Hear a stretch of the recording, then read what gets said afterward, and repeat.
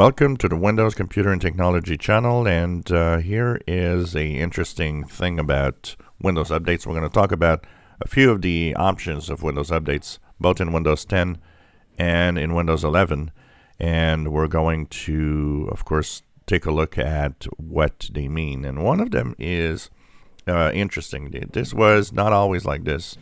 It became available, I believe, in Windows 10, where Windows updates are kind of thought of as peer-to-peer connections, which means you might be downloading an update from another PC on the internet, not necessarily directly from Microsoft, and you might be sharing your own downloads of updates with other PCs on the internet. And you might say, well, I don't want that, especially if at the same time you have limited bandwidth on the internet.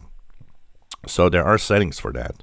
If you go into your Start menu, into the Settings app, and then you go into Windows Update, go down to Advanced Options, and then to Delivery Optimization.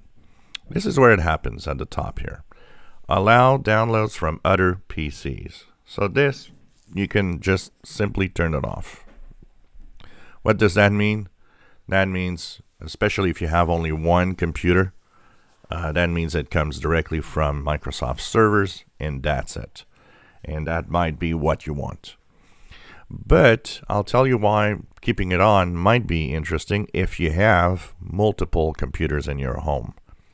Because you have also two options here. One is allow downloads from devices on my local network and devices on the internet and my local network.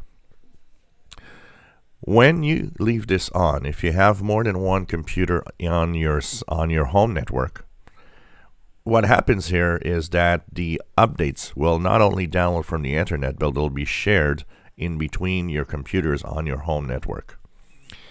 That means if, for example, an update is 1 gigabyte, if you have 6 PCs, you might be downloading 6 gigabytes, meaning each PC downloads from Microsoft servers. But by using devices on my local network, your computer is going to look at the other machines on your network and share the Windows updates with them.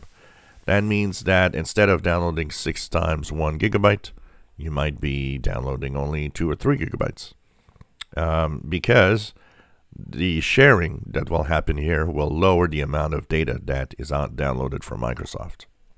So I would keep it on and put devices on my local network if I have multiple computers on my same network, like I do here.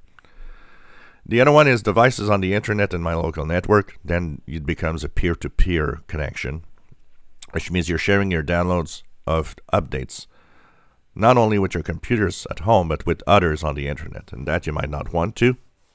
So I would personally just keep it to devices on my local network if you have multiple machines. If you have only one computer, simply turn off the allow downloads from other PCs. This will only download from the Microsoft server. If you enjoy my videos, please subscribe, give us thumbs up. Thank you for watching.